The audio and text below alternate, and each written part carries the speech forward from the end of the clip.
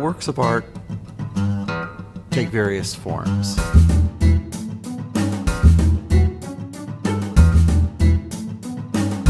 The most interesting for many people and the most challenging are those that involve space and time. And in that sense, you're involving the fourth dimension, or at least you're referencing the fourth dimension. You can do that like Alexander Calder with a mobile, or George Rickey with one of his pieces, or even Mark DeSuvero, where movement is a part of the work.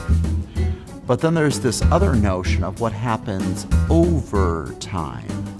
So you start a sculpture that is going to change, it's going to form, it has an intention, but it isn't necessarily going to be quite the form that you imagined it was going to be.